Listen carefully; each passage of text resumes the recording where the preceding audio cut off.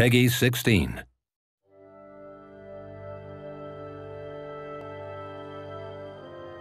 Guardians aren't supposed to investigate their past.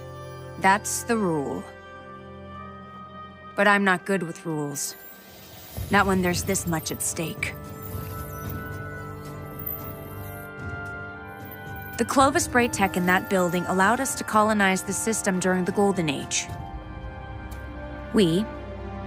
They, sought to create peace for all humanity. Which is ironic, because they also built Rasputin, the single most powerful weapon in the solar system. Either way, it's all been entombed on Mars since the collapse, along with something far more terrifying.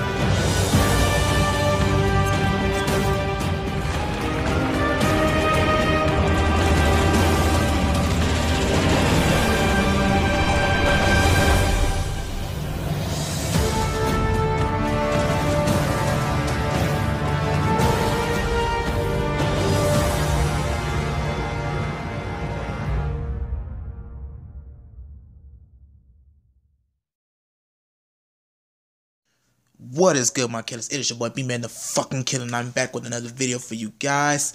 Just to disclose something very quickly, the footage that you see here is not mine. This is actually someone else's by the name of Gigs.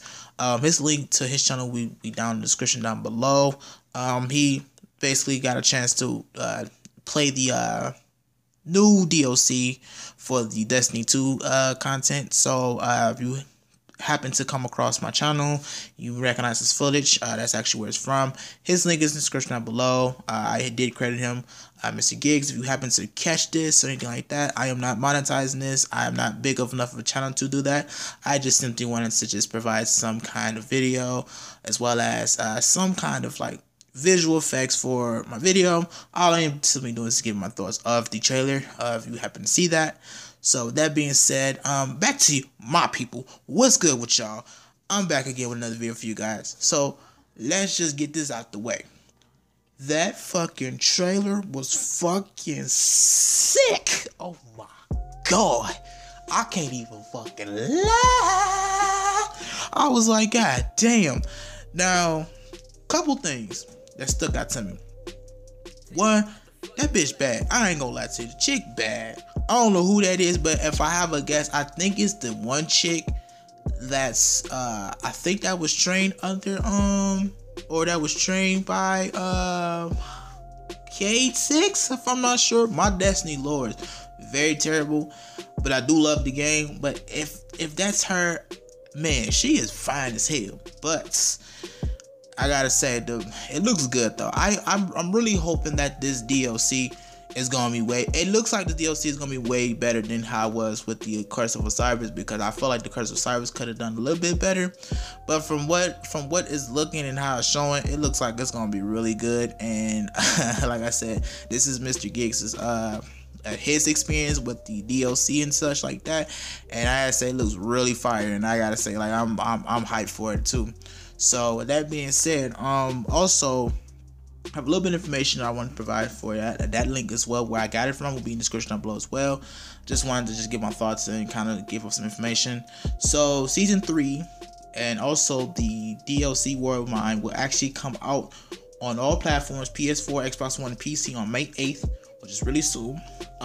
This place actually will take place on Mars, as you see in the video.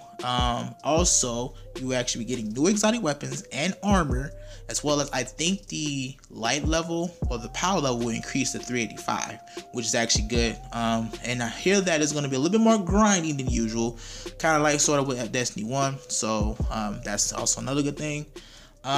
You also have an event called the Escalation Protocol. It's pretty much like a public event, but the only way you can unlock this is if you happen to beat the campaign.